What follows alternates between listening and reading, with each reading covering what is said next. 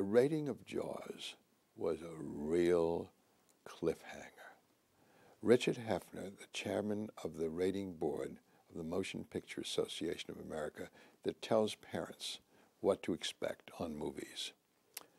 It was essential from the standpoint of MCA Universal, financiers, and distributors that Jaws get a PG rating, meaning parental guidance indicated, but it meant that children could come and see it. Whatever the ratings board said to Scheinberg and Wasserman, they told Dick and David, who came to me as my producers, and said, Stephen, in order to get not an R rating, but a PG rating, you need to cut some frames from the leg coming down.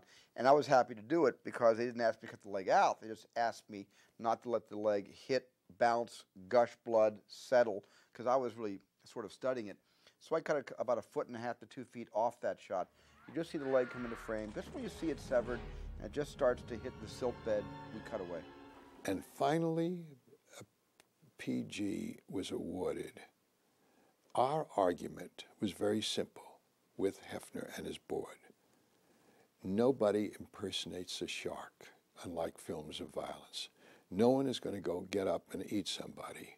Nobody's going to drag someone down in the water.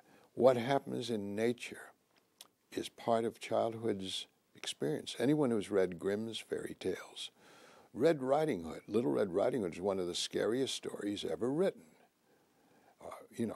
And children are regularly terrified.